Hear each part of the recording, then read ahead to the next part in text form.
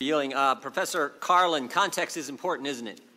Yes, sir. Yeah, because just a few minutes ago when our colleague from Florida presented a statement you made, you said, well, you got to take that statement in context, but it seems to me you don't want to extend the same or apply the same standard to the president.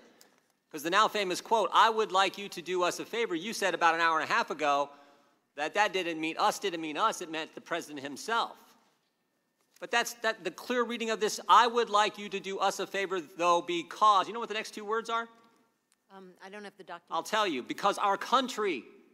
He didn't say, I would like you to do me a favor, though, because I have been through a lot. He said, I want you to do us a favor, though, because our country has been through a lot. You know what when this call happened? Happened the day after Mueller was in front of this committee. Of course, our country was put through 2 years of this. And the idea that you're now going to say, oh, this is the royal we, and he's talking about himself, ignores the entire context of his statement. That whole paragraph, you know what he ends that paragraph with? Talking about Bob Mueller.